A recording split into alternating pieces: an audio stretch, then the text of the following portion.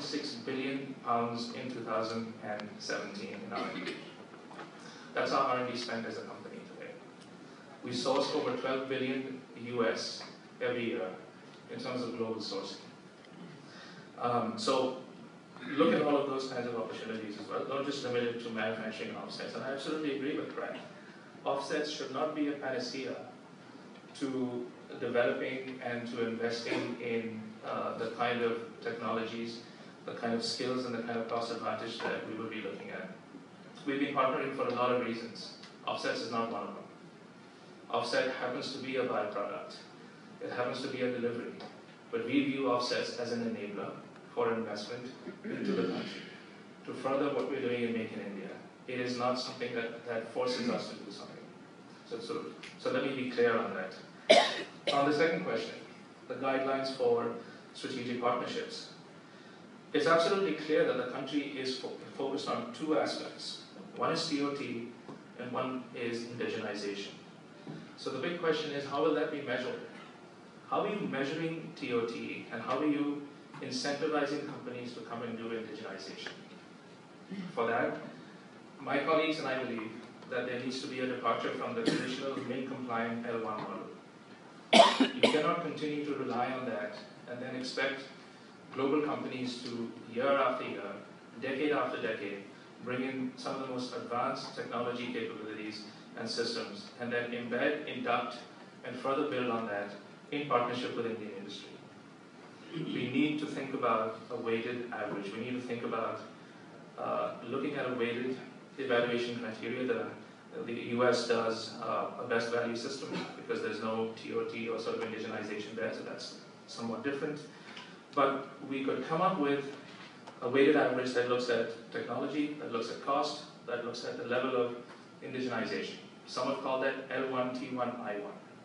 We've heard our colleagues in MOD actually refer to it as such. So that kind of thinking needs to start, but there are multiple questions as to how that will be done, that will be implemented, what's the recommendation, what's the recommended model for doing that, and how will TOT and indigenization actually be measured and further incentivized.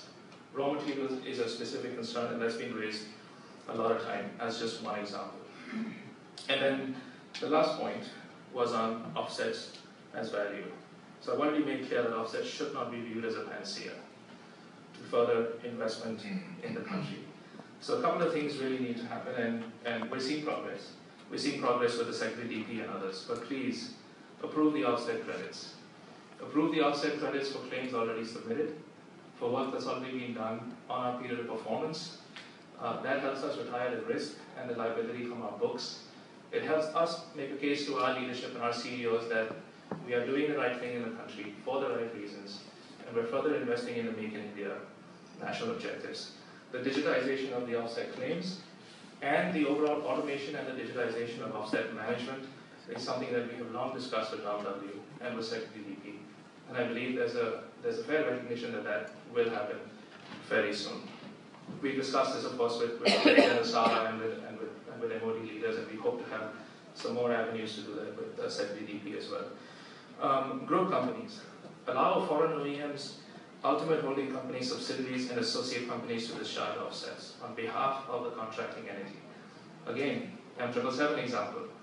That offset obligation is with one contracting entity in one of our business units. Let the entire group execute offsets. Do the kinds of partnerships which I've outlined with you, with the multiple spectrum of Indian companies. It's a win-win for both countries. I'm able to do more. I'm able to bring more from my entire group in partnership with the Indian companies to execute on behalf of the contracting entity. That needs to happen.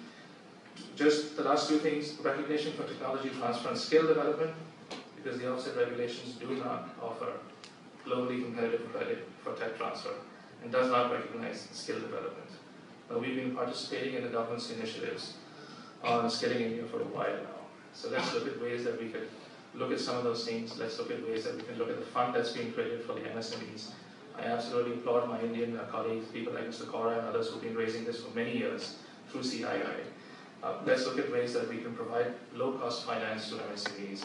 The centers in the state really need to incentivize industry with a level of SOX, if you will, to set up the kind of capabilities that they need to provide that globally competitive set of technologies and skills that Pratt mentioned in his earlier comment. And the